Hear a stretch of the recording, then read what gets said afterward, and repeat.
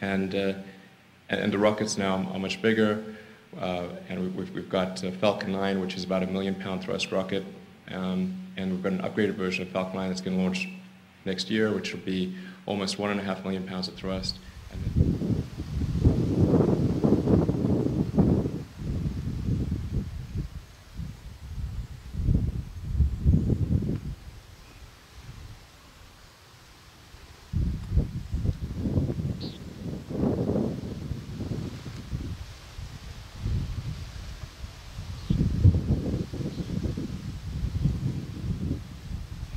And then very importantly, we're also working on reusability.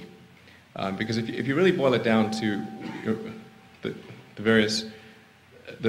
crux of why don't we have a base on Mars, as I mentioned, there's rocket technology, but what really needs to be developed, the key invention that's necessary is a rapidly and completely reusable rocket. This is a very difficult thing to do on Earth.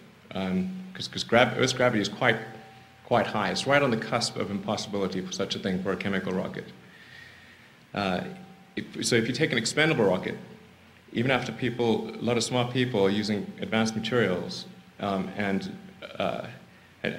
really approaching the limits of engine efficiency and everything, you'll typically get 2 to 3% of your liftoff mass to orbit. That's for expendable rocket. Now if you say, well, we want to make it reusable, we want to bring it back to the launch site, it's got to survive the rigors of a re-entry. All the systems have to be capable of surviving multiple firings and thermal fatigue, and it's really, you add a lot of mass when that happens. And previously, when people have tried to make a reusable system, they found that they would get some portion of the way and then conclude that success was not one of the possible outcomes.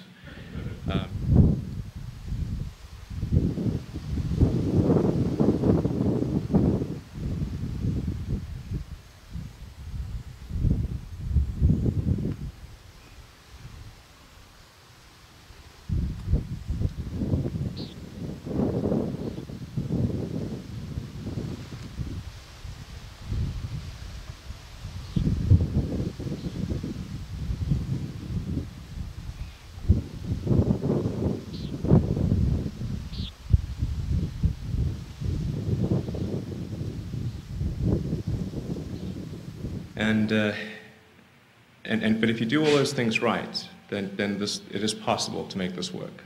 And this is what has given me hope recently in the last few years, because I wasn't sure whether it was possible. But in the last few years, I've become convinced that it is possible. Of course, just because something is possible does not mean it will occur. But I think it can occur, which is, like I said, success being one of the possible outcomes is very important.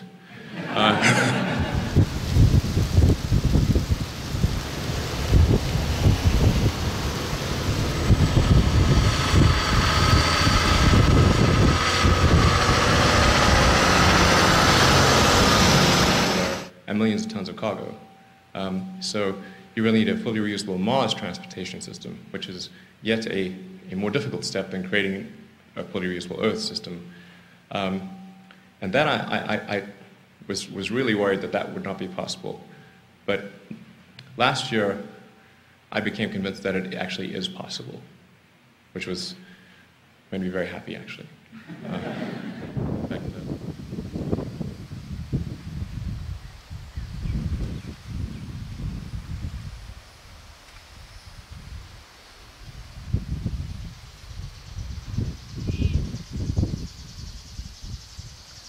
Does a trip to Mars have to be, in order for it to be a self-sustaining reaction?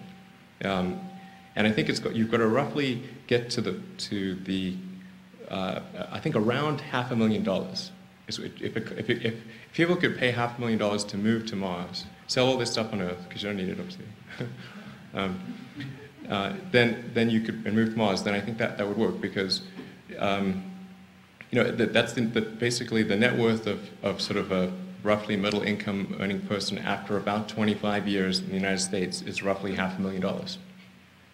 So, in fact, it's kind of hard to buy a house in Southern California for, $500,000 in a lot of neighborhoods. So, but I think at roughly that level is where it would be, is where it would work. So that's where we're going to get to. And my calculations show that it should be possible. That in fact, it is possible, according to me.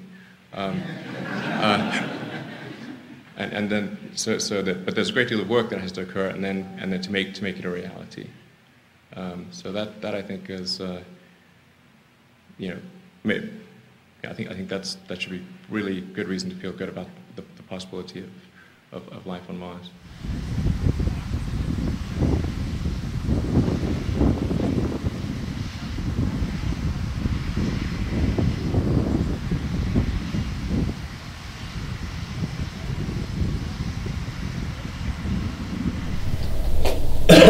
I think I'm hopeful that the other launch providers will head in the direction of reusability. I think it's quite fundamental. I mean, it's just as fundamental in rocketry as it is in other forms of transport, such as cars or planes or bicycles or anything. The cost to refuel our rocket or reload, which is actually mostly oxygen on board, is only about $200,000 to $300,000. But the cost of the rocket itself is $60 million.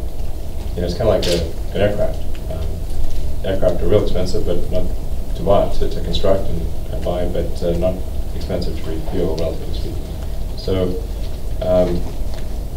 it's really quite fundamental. Like the potential, if you've got a rocket that can be fully and rapidly reused, it's somewhere on the order of 100-fold cost reduction in marginal cost. You still have your fixed cost, but in marginal cost, it's 100-fold reduction.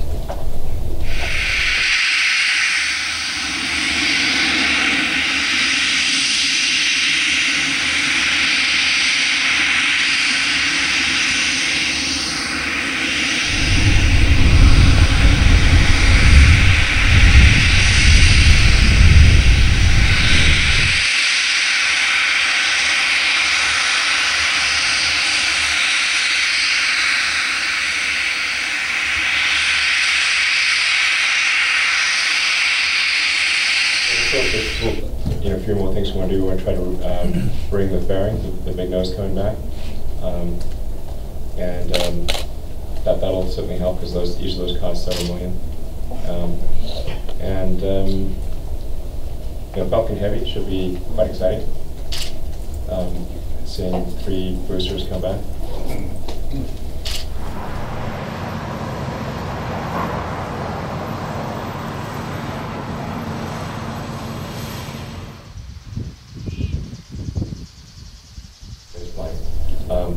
And I just like to take a moment. The SpaceX has got 5,000 people, and I get a lot of attention, but they really do the work. OSM, BIFCO, RCO, this is RC with a comm check on countdown. OSM, loud and clear. BIFCO, loud and clear. RCO, loud and clear. The range off. Very good, loud and clear.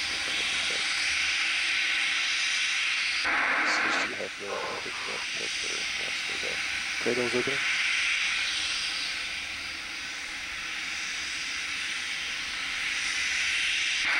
Strong back motion.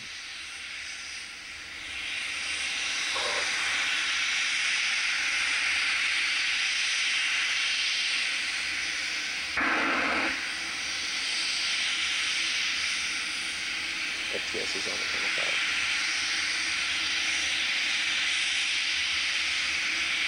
FTS is on.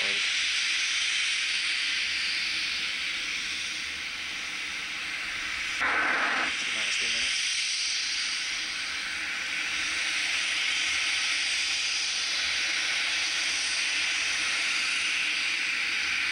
Vehicles in check line. Stage 1, stage 2, criteria, and stage flight.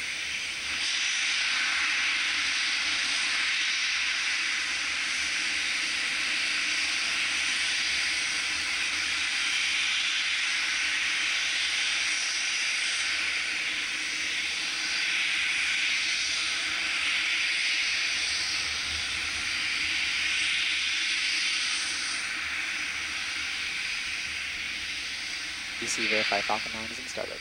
Falcon 9's in startup.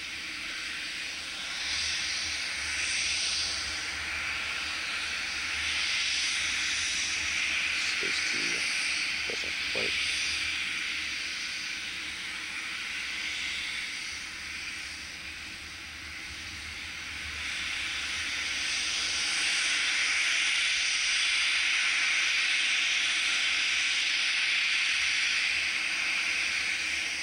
T-minus 30.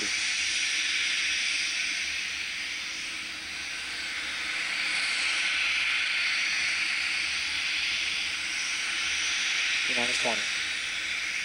Falcon 9, straight flight pressures.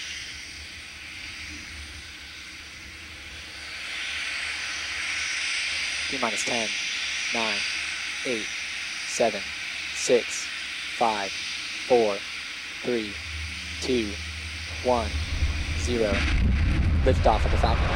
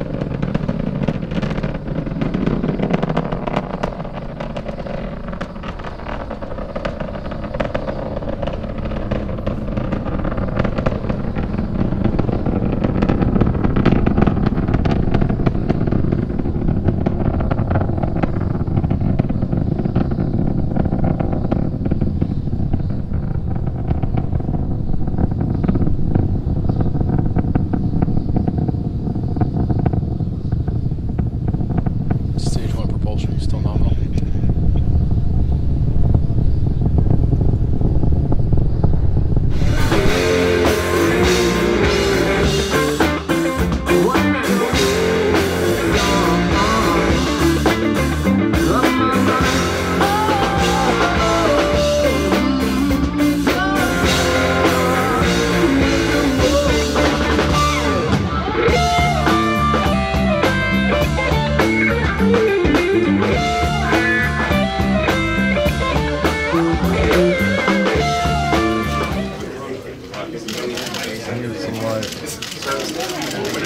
Here's some shots, Carl.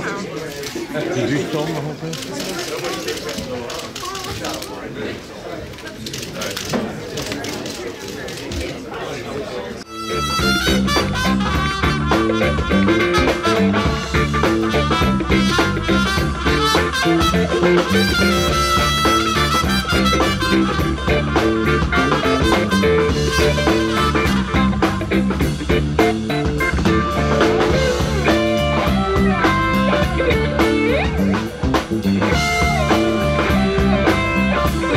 Thank you.